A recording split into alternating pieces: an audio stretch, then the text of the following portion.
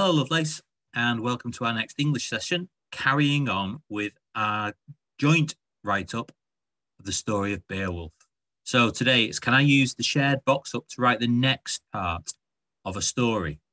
Okay, we've got to focus on the shared writing bit, the ideas that we put together in our last live session. Later on, I will be asking you to create your own version of the story, but today we're going to work on our shared ideas and see if you can use that box up to move forward with the next section. But today we're going to look at a part together. First of all, though, a little short task just to get your brains working. I'd like you to write 2 sentences. That's all, just 2 sentences. But I want them to include as many of the following words as possible. But it must make sense. A few times we've had some of these descriptive sentences or extended sentences, and you can get a little bit waffly. So be careful. I would much rather you missed a couple of the words, you didn't use a couple of the words, than it became nonsensical. Okay, so 2 sensible sentences that really do make sense and use some of these words really, really well. So here are your words. We've got gruesome, lavish, frothing, tyrant, grisly, writhe, ebbing, formless, disarray, tragedy. Now, all of these words featured in our class text. We've talked about the definitions, the meanings of each one. If you can't remember, you've got a couple of choices. You could go back through the videos and find them. You could look at your own notes. I know some of you did a really, really good job of copying down some of these definitions, some of these words, so you could use them again in your writing. Or you could simply go to a dictionary. Okay? So, what we've got there, 10 words, 2 sentences. I would be amazed if you could fit all 10 words in there. I would much rather you did 7 or 8 and it was a really good sentence that made sense and was clear. Okay, but there's your little short write task. If you want to pause the video now and have a go at that, please feel free, or come back to it later. I don't mind. Excuse me. But moving on. Okay, here's our box up. Some of the ideas that came out during the live session. I have extended on this. I've expanded it through from the anticipation, through the dream and the frustration, through the nightmare, and finally to the escape. Okay. Now, I've been quite generous, I think, with some of these notes, but they still need a lot of expansion. You need to pad these out and create really, really good stories. Now, last time we did the anticipation together. I worked you through how I was going to build the anticipation, or most of it. I'd say I could argue that I didn't quite finish that first bit. It would have been nice to carry on for a few more minutes, but we just ran out of time. I asked you to go away and write your dream and into the frustration part of the story. So really, you were talking about the arrival of Alice. Okay, Alice was our warrior who was going to come across, sail to Iceland, having found out about the story of the dragon. She was going to cross to Iceland and prove her courage. So she brought her father's armor, his sword, his shield, and she arrived to find the queen sobbing in her castle because her village had been burnt down. All the villagers either killed or had run away because of the attacks of the dragon. So Alice was coming to save her. You were writing that part of the story for me. I am looking forward to seeing some of those arrive on Tapestry in the next day or two. And today I'm going to look at how I would build the frustration part. So Alice has arrived. And remember, the frustration is that point just before the fight, just before the battle, as they approach each other.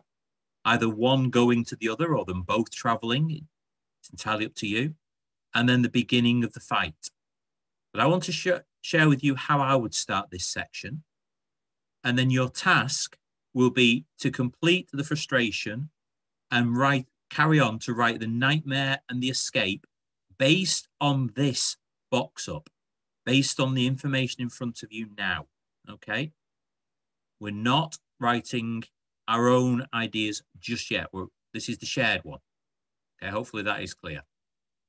So there we go. We're going to run through a shared write of the beginning of the frustration. Then using your previous start and the ideas we come up with, which are here in front of us now, you're going to finish the story. So these are the 3 sections you're going to do. You can use my frustration from today and carry that on, or you can write your own. That's entirely up to you. So you can carry on from where I leave off, or you can start the frustration yourself. You're going to carry on with the nightmare section. Okay, so this is where Alice is really struggling in the fight.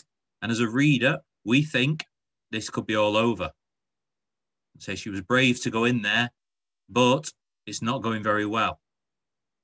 And then we carry on to the miraculous escape, where somehow Alice, our hero, manages to succeed in her challenge, in her quest to beat the dragon.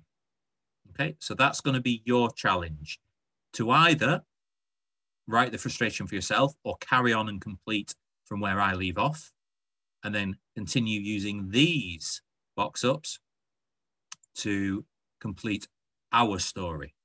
Okay, later in the week, you will be writing your own, but for now, this is the class ideas. Okay, right. Here we go then. So I've put the box up just at the top there to remind us of some of the notes we made. And then I'm just going to close down the screenshot to allow me to type into this. Okay. Right.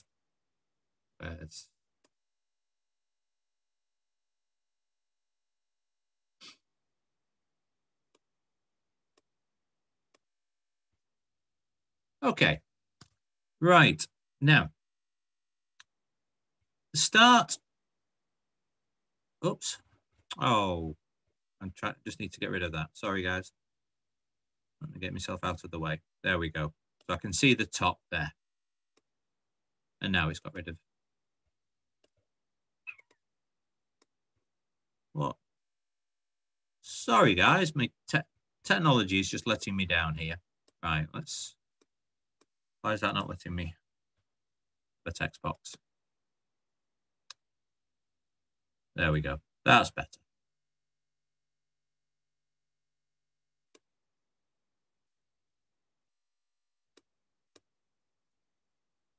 Right. So we start on the day of the battle. And why is it not letting me type now?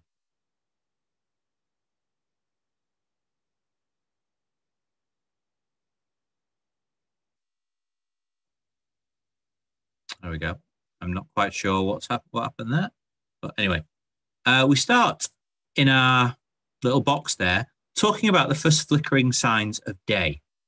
We're thinking about a time reference.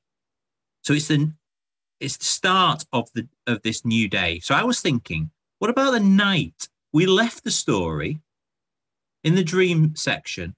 We left the story with the Queen having provided room and board. She's given her a place to sleep. How would Alice have slept? If you were the warrior about to face a dragon, how might you have slept the night before? So I thought something like tossing and turning, because I don't think she would have had a particularly settled sleep. I mean, Alice is our hero, but the fact that she's trying to prove herself as a warrior doesn't make me think that she's had any huge battles in the past. This could be her biggest battle so far. So I'm sure she's quite nervous. So I think her sleep would have been quite unsettled. So tossing and turning. Alice's sleep is fitful. Okay, tossing and turning, Alice's sleep is fitful. Oh, I've just spotted something there, because I know in my first section, I wrote this in the past tense. Remember, we're telling a story. So if you remember, my first line was join me and listen well as I take you on a journey. This story has happened. It's in the past. So I need to make sure my tenses match that. Okay, so tossing and turning, Alice's sleep was fitful. Her dreams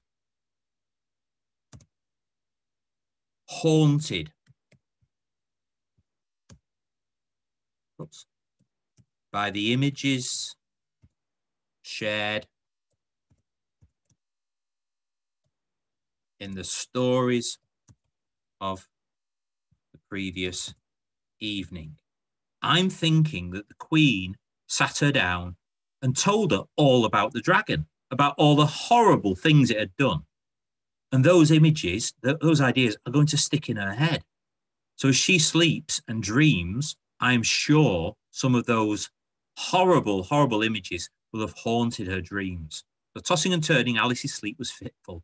Her dreams haunted by images shared in the stories of the previous evening. And I'm going to start a new paragraph now because I'm starting a new time. So the story's moved on in time. So at the first flickering signs of day. So our new day has started. The brave warrior marched forth from, not from, she's going to go through, I think, through the gates of Arborg. Remember, that was the name of our village. Sword in hand. Remember, she was carrying her father's weapons, her father's sword and his wooden shield. Sword, oh, I've put I there. Sorry, always rereading, always just double checking that you've written or typed what you hope to. Okay. Brave warrior marched through the gates of Arborg, sword in hand, and trusted shield strapped to her back.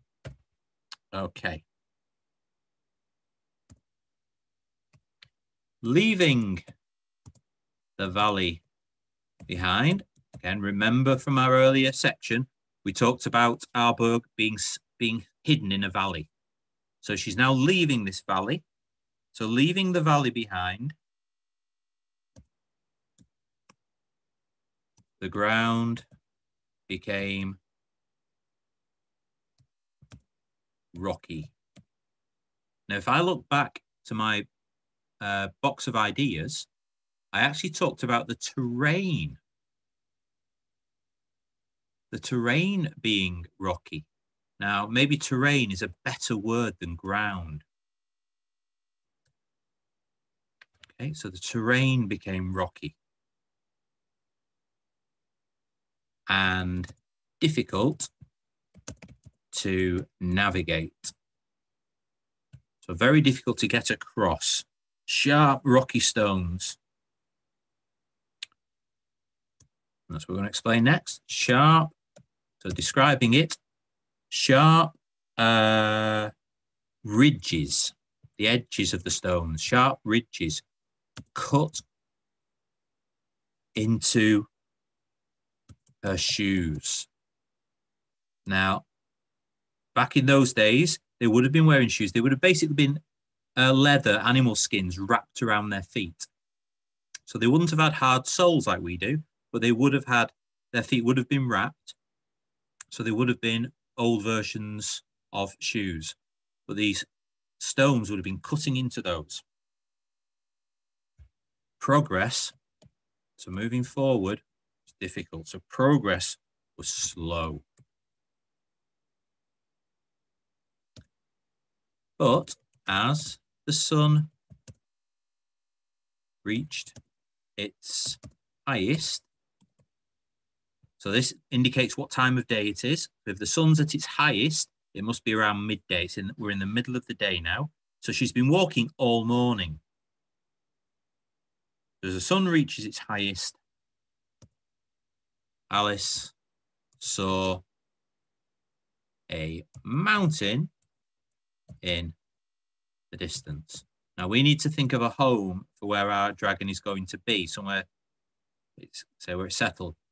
And my thinking there is that a dragon would be in a cave somewhere. So we need a mountain and we need a rock face. We need somewhere where this cave can be. So Alice saw a mountain in the distance. A towering. So a parenthesis here. We're adding some extra information. She saw a mountain in the distance. We could say full stop right there. But I want to paint a clearer picture for our reader. So I'm going to add a parenthesis. I'm going to add some extra information. A towering fortress of granite. Oops. Okay, so we've added that extra little bit of information. Carved into the foot of the mountain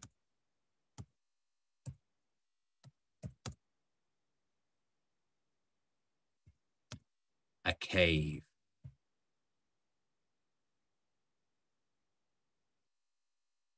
A new line because I'm going to say thought or a piece of speech. So, oh, can't spell. Could this be the dragon's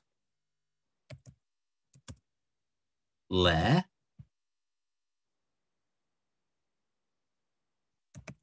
She asked herself.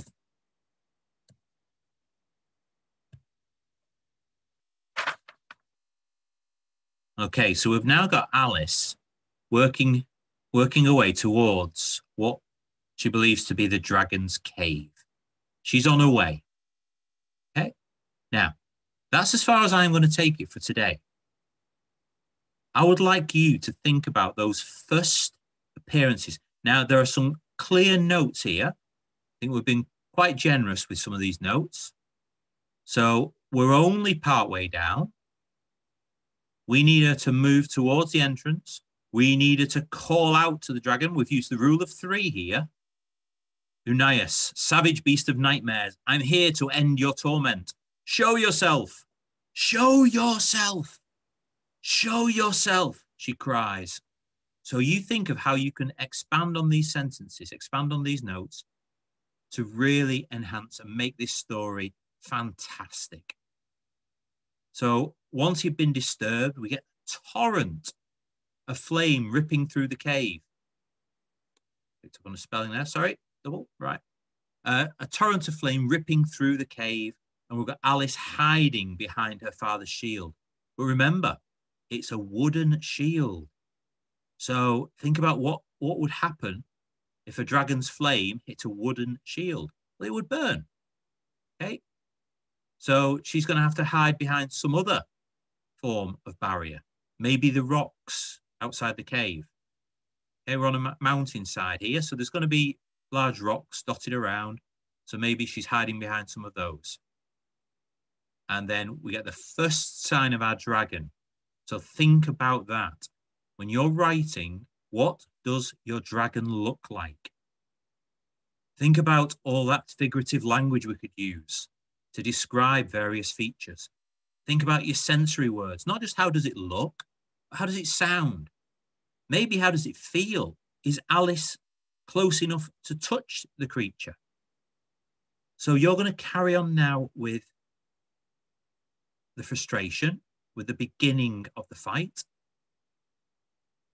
You're then going to move into the nightmare where things are going really, really badly for Alice, to the point where, as a reader, we think this is all over. She can't possibly get out of this. There are little notes there to help you. If we go back, there we go. All the ideas are there for you in the nightmare. Okay. So he's got her pinned down. She's caught in a crevice. She's stuck in a gap in the rock. And he is just about to breathe out the fire and turn her to ash. But he's had to put his head through a small gap. And he's actually sort of just nipped, he's caught his throat. And so his flames won't come out, just smoke.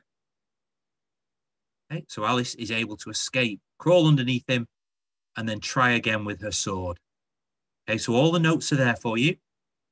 So there's your task. Complete the frustration, write the nightmare, and wrap up the story with a miraculous escape. Okay, so there's your task for today. Good luck. Enjoy your writing. There's some brilliant ideas.